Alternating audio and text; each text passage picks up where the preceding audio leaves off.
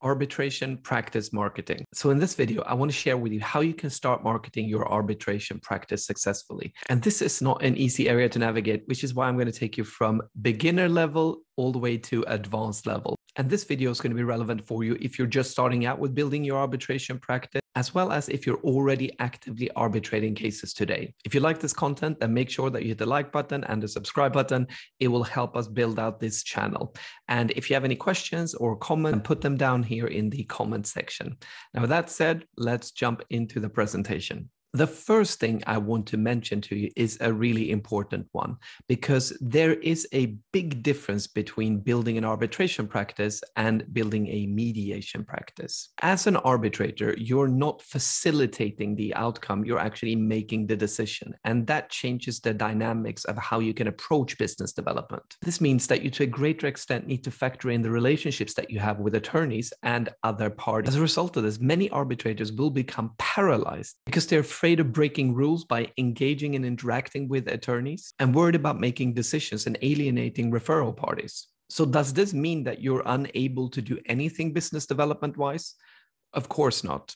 But what you are prepared to do and what you aren't prepared to do will be in direct correlation with the results that you get. So don't confuse basic visibility efforts with efforts that drive tangible results. Speaking at webinars, participating in events, posting on your blog, and writing on LinkedIn may make you feel like you're keeping busy and that you are doing things that actually matters in terms of driving new cases. But the fact of the matter is, most arbitrators won't get cases this way. Attorneys don't care about your latest post or your fancy website. What they do care about is if you're in demand by other attorneys, and what kind of relationships that you have with them and what kind of relationships they have with you.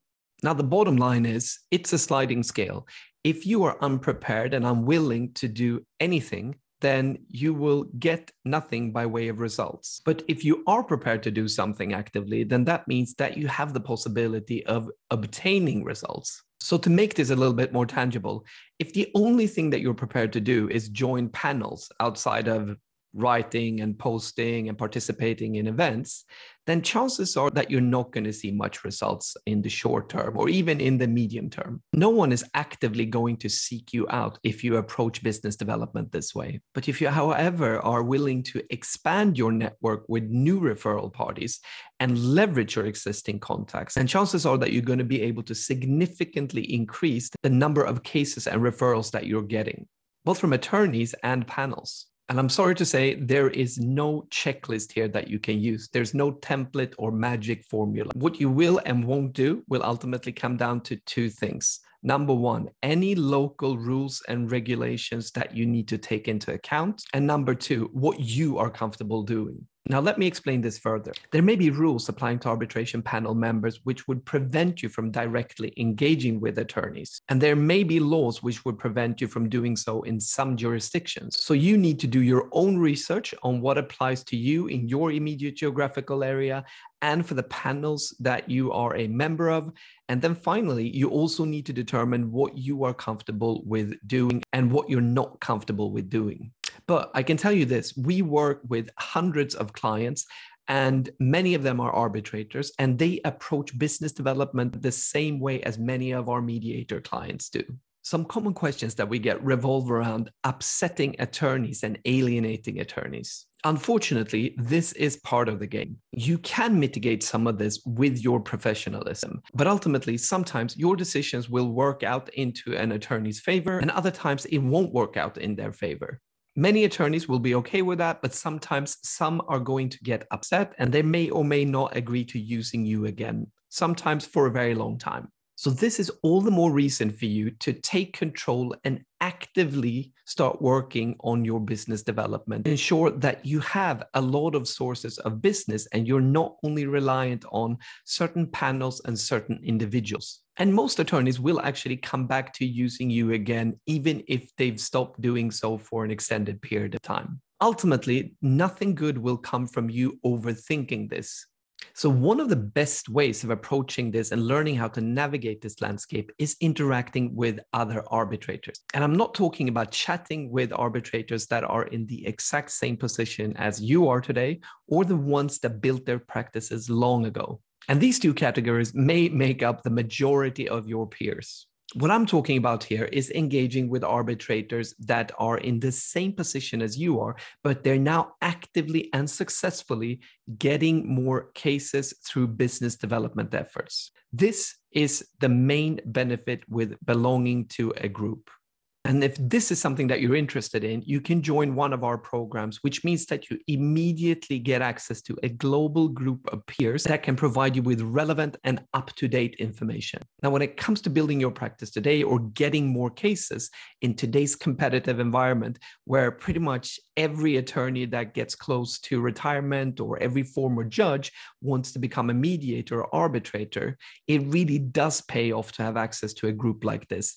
And even though it may be helpful for you to speak with people that built their practice 10 to 20 years ago and are very successful today, it's very, very likely that the ways that they were able to build their business back then is not going to be successful in today's environment. So let's talk a little bit about your expectations. So the first thing that you need to understand is that there's going to be a lot of ups and downs in your journey of building the arbitration practice that you want to have in the future.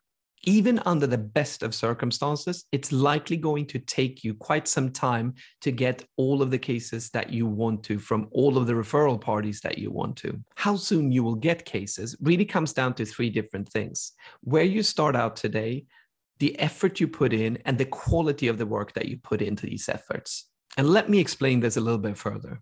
So the first thing that you need to ask yourself is, are you already getting cases today? If you are, it's likely going to be easier for you to get more cases. Next, we look at whether you're able to charge for cases today or not. If you're getting only pro bono cases or cases where you are able to charge a reduced fee, then that is fantastic. That's a stepping stone. But it is even better if you're able to charge fully for your cases today. And then finally, if you are getting direct referrals today from attorneys, or in the situation of panels where attorneys actively are choosing you, then you are in the best position of obtaining more cases. If these attorneys are presented with a list and you're a name on that list, again, that's something that's good, but they're not actively making a choice on putting you on that list. So the best possible situation that you could be in today is if you're getting cases and you're getting cases based on attorneys actively choosing you. That's the absolute quickest way to get more business. If you are not getting any business today, then naturally it's going to take longer. If you are getting business, but it's based on reduced fees, then it will be quicker, but it's still going to take you a little bit of time to build up a healthy flow of cases that you're able to charge fully for. And then finally, if you're getting cases from panels where no one's actively choosing you or putting you on that list, that's still very good. That's a building block.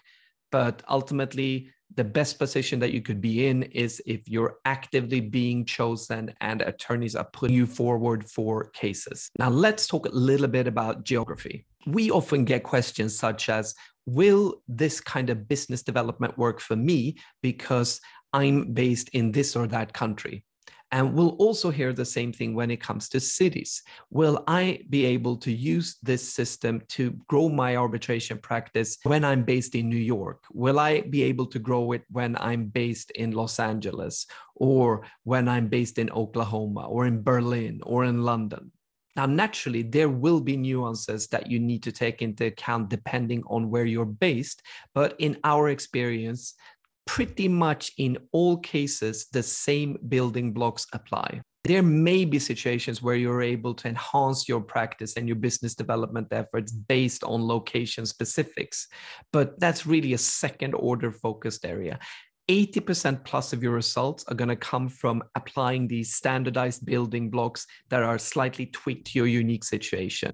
And the reason why I mention this is that so many arbitrators will think about how they are different, how their practice is different, how their location is different. The vast majority won't actually be different. When you have a steady stream of referrals coming in from multiple referral parties and panels, then potentially you can start thinking about how you can elevate your practice through location specifics. And we do know what we're talking about here. We have a global clientele, and we know that these building blocks apply and they work in all geographical areas. Now, the second common question that we get is, what strategy should I use? Because I'm focused on human rights. I'm focused on employment. I'm focused on something else, real estate, construction. And I think you can guess where I'm going with this. Naturally, your niche and practice area does matter, but it rarely matters from a business development perspective. Our experience from working with hundreds of clients, arbitrators all across the world, we know that the same building blocks apply. So don't occupy yourself with trying to figure out how your arbitration practice is different, because it won't be. There will be time for you to start thinking about niche-specific strategies when you have a healthy stream of cases coming in recurringly from a wide range of sources. And now you may be wondering, why doesn't location and practice area matter? Well, the simple answer is you're always going to be interacting with other people. You're always going to be interacting with attorneys on the other end. And what determines how many cases you get is a direct function of your visibility and your relationships. And developing relationships is no different depending on if you're based in Australia or in England or in the United States. It won't change if you're focused on employment or if you're focused on construction or real estate. So let's get down to business. Let's talk about how you can get more cases and referrals for your arbitration practice. And these examples will be applicable to if you're just starting out as an arbitrator today and you have 0 cases. It will be applicable to if you're trying to transition out of full-time employment or a full-time law practice into arbitration. And finally, it will also be applicable to if you're already a full-time arbitrator today and you're interested in getting more cases and more referrals. And please remember that these building blocks apply to the vast majority of practices. Now, naturally, there will be differences between a local city-specific arbitration practice focused on employment arbitration compared to a practice that is focused on international banking disputes. So what we're going to cover here are 3 different levels: the beginner level, the intermediate level, and the advanced level. And the reason why we do this is just to show you how to do it properly, because so many arbitrators will approach this the wrong way, because how they approach building their practice is often derived from their experience as working as in-house counsel, building their own law practice, or having some other full-time employment or occupation. And the dynamics of the arbitration ecosystem is entirely different than most of these other areas. The easiest way of explaining this is that as an arbitrator, you will not obtain direct business, if you will, from one single entity or one single person. Your business will come on the back of referrals from attorneys. Often 1 or 2 attorneys, but it could also be multiple attorneys involved in a case, multiple attorneys and multiple parties involved. They will choose you based on their relationship with you, their experience in working with you previously, and or how much in demand you are by other attorneys. Another big difference between mediation and arbitration is that as an arbitrator, you're also able to obtain business from other arbitrators. So they could select you to serve together with them on an arbitration panel. So from that perspective, it also pays off to have visibility and relationships with other arbitrators. So let's get back to the evolution of business development. And just to explain this taxonomy, this relates to where you start out today. So if you, for example, have no cases, then you will start off at beginner level, but you're able to quickly move through beginner, intermediate, and to advanced, even if you only have a few cases. So you don't have to get a lot of cases to be able to operate at advanced level when it comes to business development. So let's start off with beginner level. The first thing that you need to do is ensure that you have a commercially viable offer. And by that, I mean, you need to know whether the services that you provide in the arbitration space are in demand. Now, very often you're going to be operating in areas where there are already other arbitrators active. So you will know that this is an area where there is demand for those sort of services. But if you're trying to develop a new area, you need to be aware of the fact that it can take a lot of time, money, and energy. And that's usually not the best starting point if you're trying to establish yourself as a new arbitrator. In the beginning, it's also going to be easier for you to get cases from panels rather than getting them directly from attorneys. You want to make sure that you join different kinds of panels where you can do pro bono work, where you can do reduced fee work. And obviously, if you're able to join a panel and get paid in full, that's obviously the best outcome. Getting on these panels will allow you to build up your experience, build up the number of cases that you worked on, which will allow you to join other panels. And then finally, it will also allow you to start building relationships through direct interaction with attorneys. And when you're starting out, you also want to make sure that you learn from other arbitrators. You can do this in several ways. One of them is simply to follow other arbitrators on LinkedIn, read what they post about, see how they interact with other attorneys. But you could also take it one step further and develop and cultivate direct relationships with arbitrators and engage with them one-on-one. That way, you're going to be able to learn even more about how you can become a successful arbitrator. The results of your business development involves not only around your visibility and your network, but also on how successful you are in your role as an arbitrator. And that's something that you're only going to be able to learn through experience and also in direct interaction with other arbitrators. At this stage, you also want to make sure that you start developing your visibility. This means that you should have some kind of footprint both on and offline. This could involve building out your website, making sure that you have a LinkedIn profile, and any other areas that are relevant to your particular practice. You should also start doing basic networking by engaging directly with the individuals that ultimately will provide you with business. So we're not talking about your peers here, we're talking about attorneys. So try to build out your network. This will not necessarily immediately have the effect of them providing you with business, but it will give you an opportunity to better understand them and understand what drives them and what drives the decisions that they make. For example, why do they decide to work with certain arbitrators and others not? In all of your interactions, whether it be you working on an arbitration or not, you want to make sure that you deliver value. That will ultimately be the best currency for you. And please keep these three important things in mind. Do not expect your peers to provide you with business, especially not initially. Later on, when you're more established, other arbitrators may decide that they want to work with you. But for the most part, you will be seen as competition. So don't spend all your time networking with your peers because that's not going to help you get more business. Secondly, don't expect to get business from any other area than what I just mentioned. Keep your eye on the ball and don't get confused with side projects such as spending a lot of time and money building your website, because ultimately your website is not going to get you more business. That's a place where people go to find out more about you when they've already heard about you. And don't do anything unless you know that you have a commercially viable offer. That will always be number one. Now let's move on to the intermediate area. At this level, you will already have started getting cases and you will have some experience. So you want to make sure that you join panels where you are able to charge fully for your services.